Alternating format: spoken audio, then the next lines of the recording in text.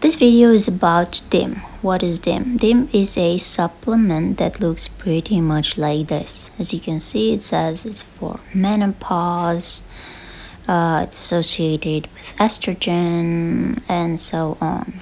And this is what internet says about DIM. DIM helps estrogen stay in its healthiest form, which is associated with reduced risk of severe menopause or PMS. DIM and estrogen, excessive estrogen or being estrogen dominant, causes many uncomfortable symptoms. DIM is best known as a nutrient that supports healthy estrogen metabolism. DIM is a phytoestrogen and not an anti-estrogen. DIM may stimulate the production of less potent, more beneficial form of estrogen known as 2-hydroxyestrogen, which is actually estrogen type 2, which is the inactive form of estrogen. It may also help reduce the effect of stronger form called 16. That's actually the active form of estrogen, because there are more forms of estrogen. Type 16 is active, type 2 is inactive. This is what PubMed says about DIM. This is a study on DIM. This is DIM. Supplements on urinary hormone metabolites in postmenopausal women. And the conclusion is that in this pilot study, DIM increased the 2-hydroxylation of estrogen urinary metabolites. What does it mean? It means that DIM increased the estrogen type 2 and decreased the estrogen type 16. See? A non-significant increase of 47% in the estrogen type 2 versus estrogen type 16 ratio from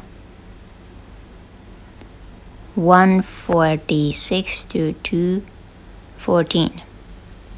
Okay, so this is what it does. It increases estrogen type 2 and decreases estrogen type 16. What does that mean? Why do you want estrogen type 2 and not estrogen type 16? And this is why some women want estrogen type 2. Increased estrogen type 2 is associated with lower body fat and increased lean body mass in postmenopausal women.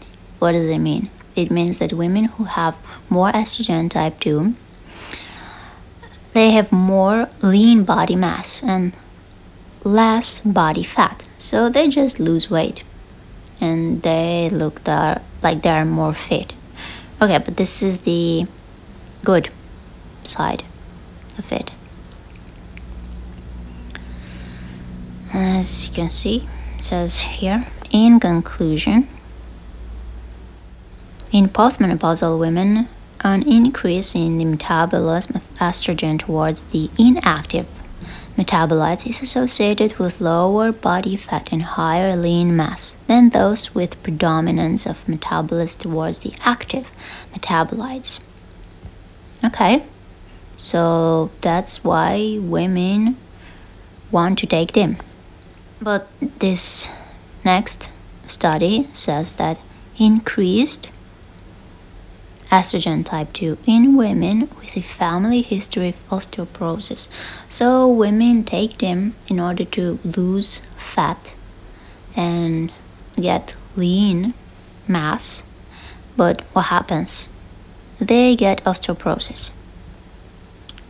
Here it says, recent studies indicate that women with predominant estrogen type 2, which is inactive, have lower bone mineral density compared with those with predominant active estrogen type 16.